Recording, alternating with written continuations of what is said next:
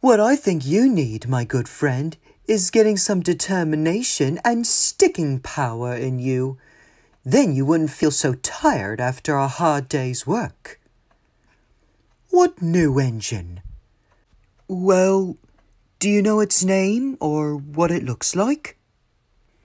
Yeah, but at least we're working as hard as Bert. I don't know how he does it. He makes it look so easy.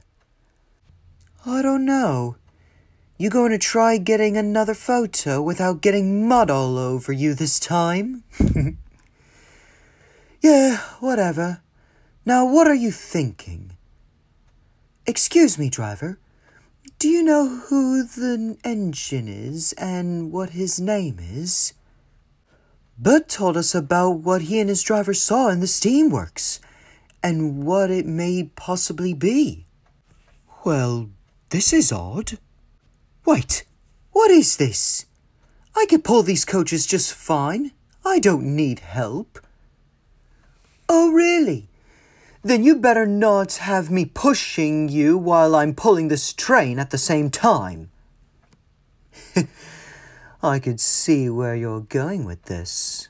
So I'll just cut to the point. I thought it would be nice for you to have all the fun, so I didn't bother spoiling it and making you all upset. Wait, too fast? You thought we were going too fast? Oh, just you wait. I'll show you. Pah! That's what you think. But I want to show how fast I can really be. Oh dear. Please give me water. I feel like I'm gonna burst. I'm sorry, Jock, for making you do all the work. And thanks for taking the passengers for the rest of the ride along with taking me back to the sheds. I agree. It's not about being the best or teasing others. It's about teamwork and being really useful.